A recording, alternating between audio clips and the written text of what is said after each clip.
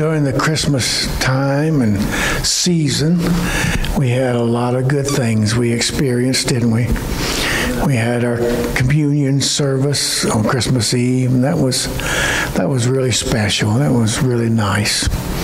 Very, very special. Really was good. And of course, the chili cook-off, that was great. We had a good crowd for that, and everybody made some good chili, and it was so different. I mean, you're talking about some of the same similar ingredients, but turning out different tastes that were there. One chili was made with some peanut butter in it. Now, that was the most unusual of all. I mean, you wouldn't know it when you tasted of it, but peanut butter and honey. Peanut butter and honey, yeah. I mean, it was so unique. All the different ones who did it was really unique. Very nice. Very good. Praise God. A lot of people went to a lot of trouble. Barb and Joe put a lot of effort in getting all that together, and so many people contributed for the Christmas Eve communion. So many were a part of that, and it was just great. It really was. I think it made the end of our year very special. We ended on a good note, for sure. And the start of this year, we want to start on some good notes as well. And that Trading My Sorrow, you guys did a great job on that. I was wanting to start dancing on that thing. Yeah. That was great. It really was. Wednesday night, when you bring your fellowship meal, we share together. We're going to talk. Jacob has already passed on, and Joseph, and now the children, God's people, the Israelites, were brought to Egypt to save them from the famine with the dreams that were given unto Joseph. But now there's a lot's happened, and now the Israelites find themselves in a certain amount of slavery in Egypt. And we're going to talk about that in Exodus chapter 1 Wednesday night. And all that transitioning of all that took place with Jacob and his sons and Joseph and all that transpired. And now there's a new time, new day, new place, new situation, leading up to the Exodus, of course, but it's just very interesting what we're doing. Today, I wanted to do a second message. Last week, I started on the right kind of faith for the right kind of a new year. And I wanted to follow that up with believing for 2020 vision in 2020. Joan and I and the kids were around, Tammy, and she's the one that sort of came up with the idea of 2020 vision. And I hadn't thought of it, and it came out of her mouth. And so I built a message around that, discussing that during the time we were together with our family. Last week we talked about the 5 kinds of faith: natural, intellectual, which is more of a mental assent, a saving faith in Ephesians 2:8, and the fruit of faith in Galatians 5:22 and 23, and the gifts of special faith in 1 Corinthians 12:9. And to another was given the gift of faith.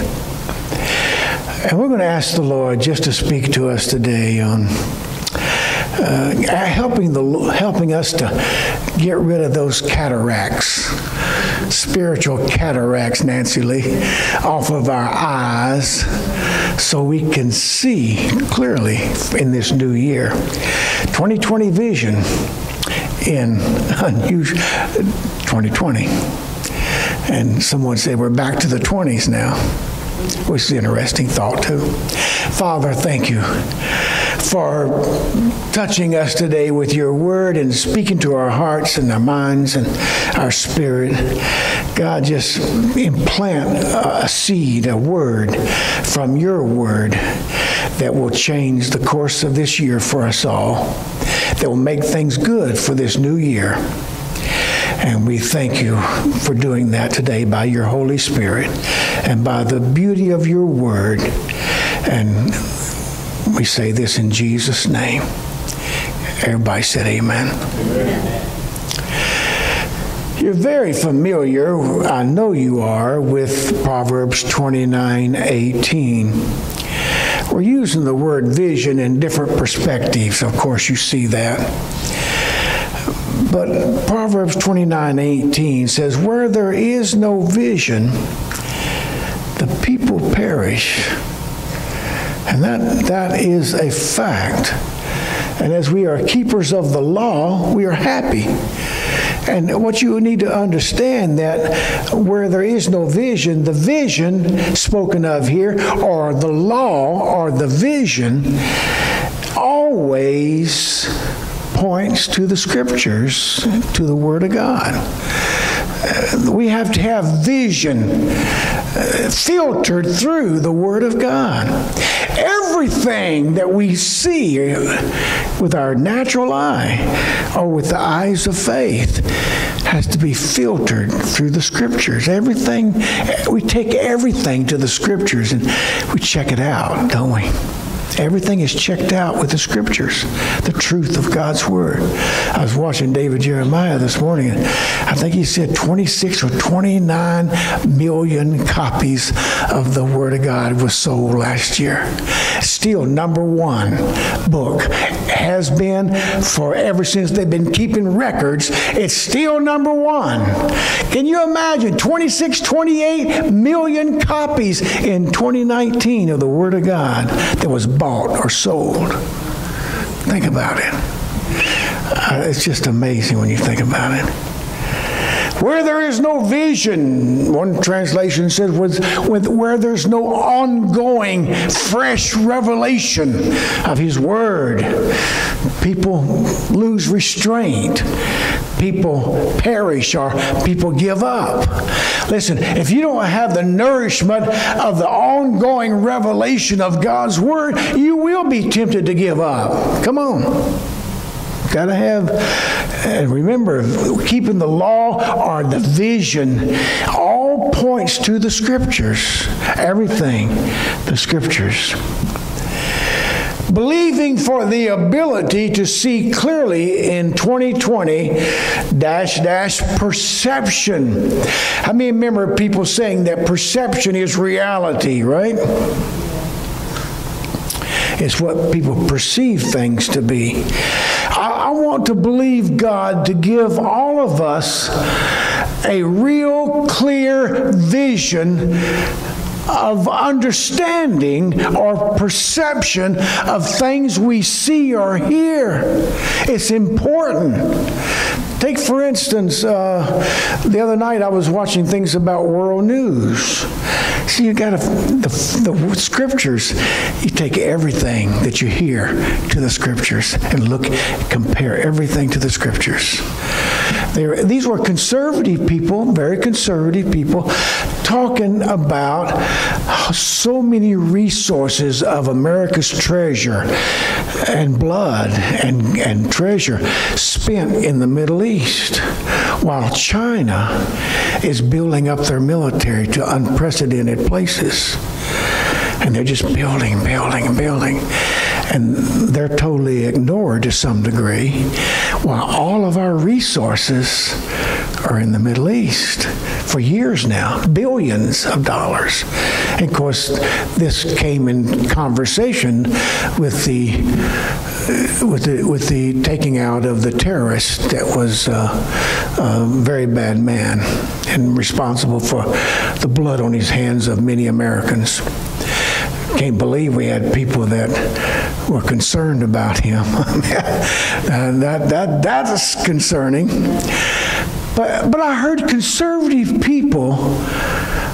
I'm giving you an illustration of something that from people that are conservative, that I feel like they believe in support of Israel and all of that, but they were concerned that all of the efforts and all the treasure of America for 20, 30 years now is all centered in the Middle East, and while China is building and building and taking over and building, and their military strength.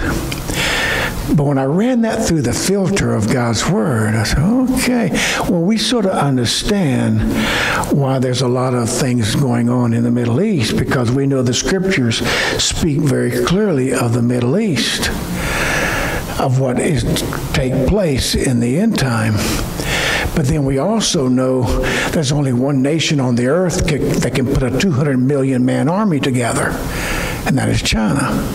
So there's a lot of pieces of the puzzle that is coming together in the end time. And I start thinking about the 38th, 39th chapter of Ezekiel. I think about all the end time things of Armageddon and who's going to be players and all these things that are being said on world affairs. I filter them through the Scriptures.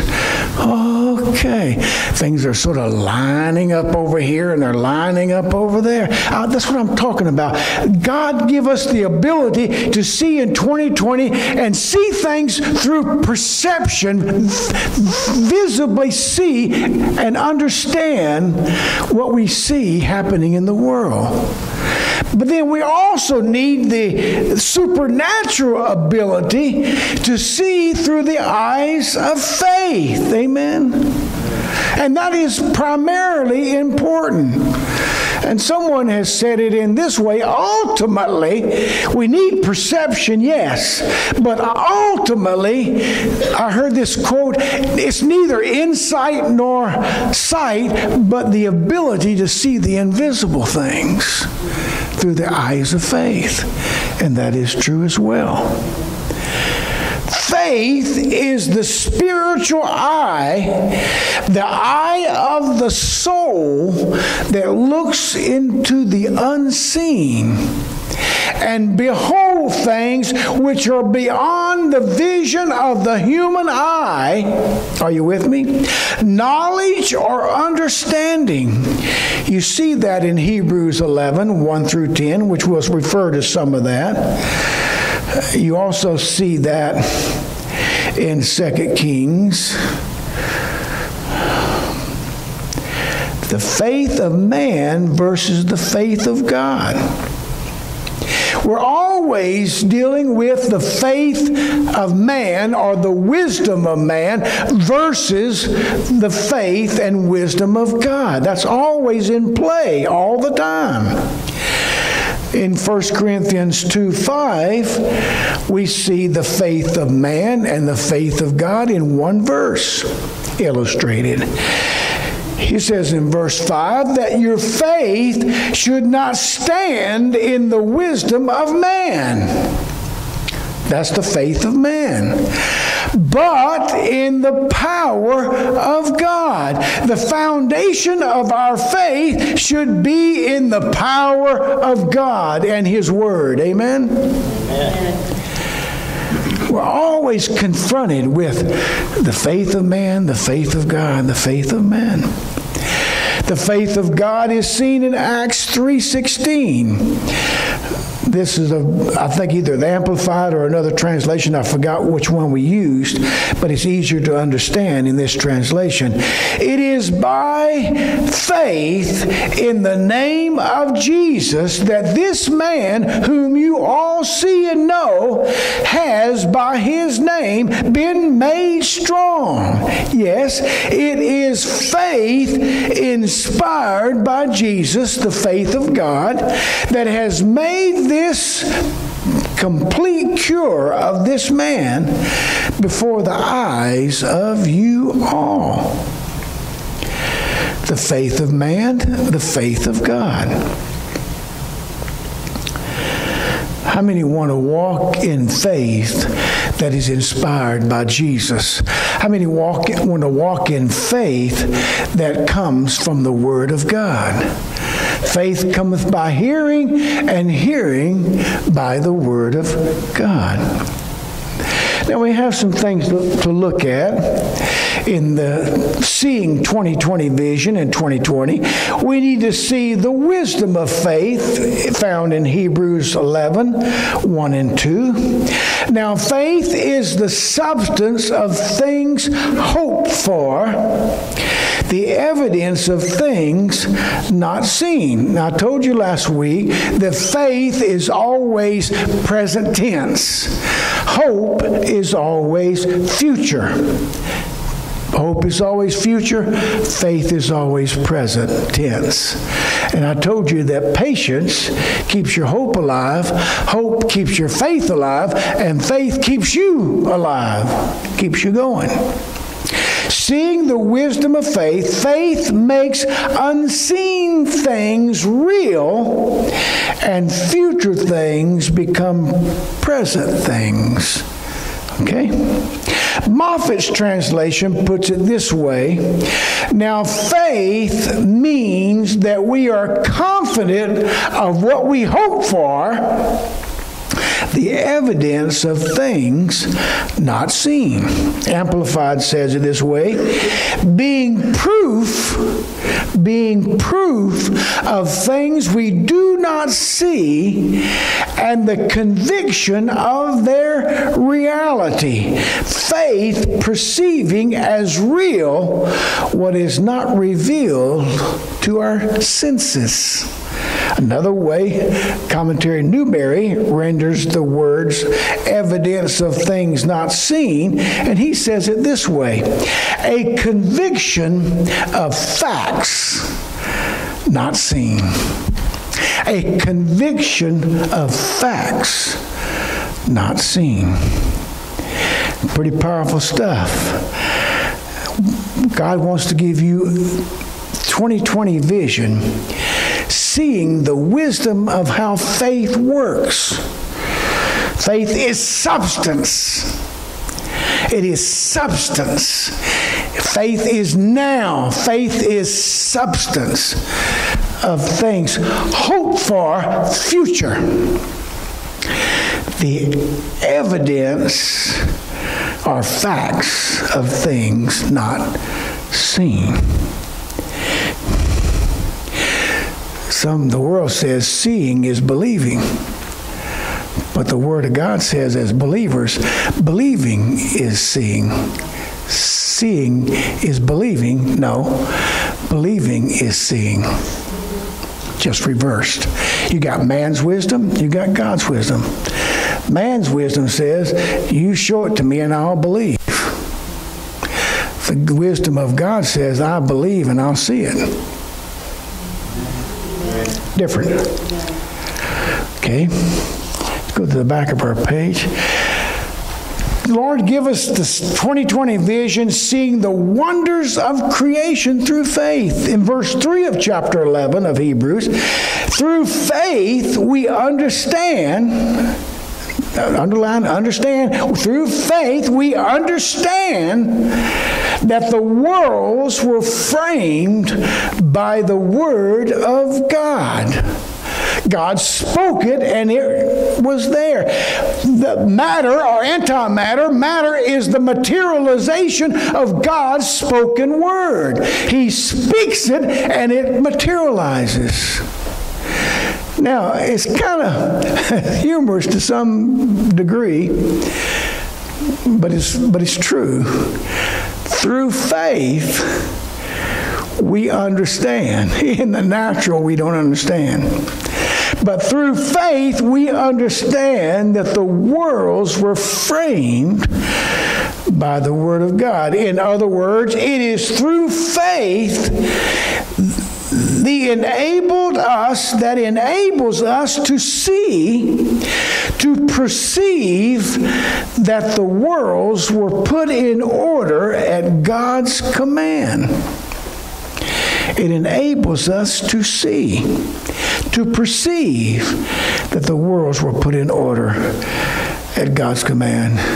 James, I think it's 1:17 says, everything consists or has held together by the spoken word of God. God spoke it and it materialized. And God says, no matter, then it's no matter there. I mean, it's His spoken word that He has spoken. And if He takes it away, it won't be there because it's the materialization of His spoken word. seeing the wonders of creation through faith, seeing the wonders of worship through faith. Hebrews verse 4, chapter 11, through faith, Abel offered a more acceptable sacrifice with the blood of the animal and not the fruit of the field that Cain brought. Why? Because Abel understood that worship is based on sacrifice. Cain did not understand that. He brought the gifts of the fruit of the field, but not of the blood sacrifice. And we know that the foundation of all worship is the foundation of the word sacrifice. Hebrews 10, 19 through 22. Having boldness to enter the holiest by the blood of Jesus Christ, by a new and living way, the new covenant, through the veil, his flesh, the cross. Let us draw near with true hearts. All worship is based upon sacrifice. And Abel offered a more acceptable sacrifice through faith, and his offering to God, he gained God's approval as an upright man, the Bible says. So the foundation of worship is sacrifice. The object of worship is God. In Revelation 22, verse 8 and 9, John is there in heaven, and he's before this angel, and he's tempted to want to worship the angel. And the angel said in verse 9, no, I'm a fellow servant like you. He says, worship God, not me. In verse 9, I am your fellow servant. Keep the saying of this book. And the book says we worship God and nothing else. God alone. So the foundation of worship is sacrifice. The object of worship is God. And the power of worship is the Holy Spirit. Ephesians 2:18 gives us and speaks of the Holy Spirit is the Holy Spirit that opens the door of the power of worship. Amen.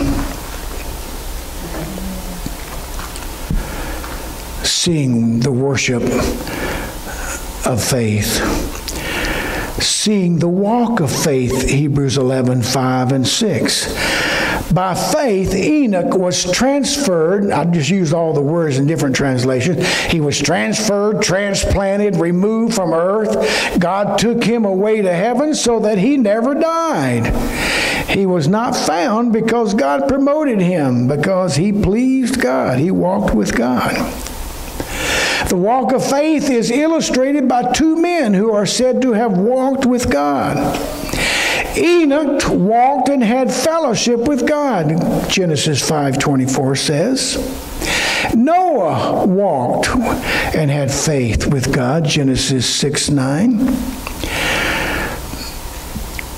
The walk of faith, we need to see it clearly in our spiritual eyes, and we need to make a decision that this 2020 that we're going to walk in faith and we're going to walk with God. Amen. Amen. And we want to have vision to see through the telescope of faith. Hebrews 11:13. There's so many more, but I kind of chose these. These all died in faith, not having received the promises or the tangible fulfillment of them, but having seen them afar off, and embraced and confessed that they were strangers and pilgrims of earth. Notice three words that are expressed in those verses: persuaded, embraced, and confessed. Persuaded, embraced, and confessed. Can you see through the telescope of faith today? Looking down through the telescope of faith.